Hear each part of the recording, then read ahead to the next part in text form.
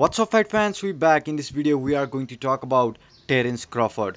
Terrance Crawford, he want to fight Charlo. He has said he want to fight now a bigger name. He don't want to fight up and coming and welterweight fighter Jaren Bull. Some people, there were a rumor that Terrance Crawford is fighting Jaren, but he said in his one of his interview that he is willing to fight Charlo.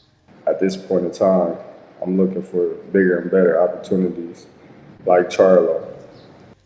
Terence Crawford, he is an highly skilled and versatile boxer. He is known for his technical powers and quick reflexes and ability to switch stance between orthodox and southpaw seamlessly.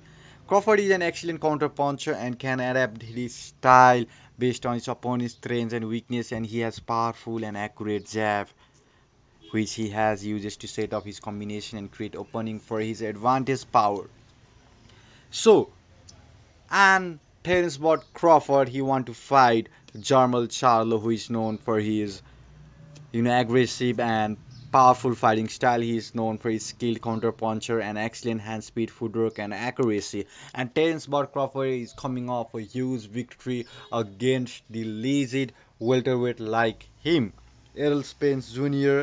and Terence Crawford was the chaotic battle, and Terence Bud Crawford defeated him in a round 9 by the TKO. And in the process of the fight, in the process of the fight, Terence Crawford was also warning Charlo.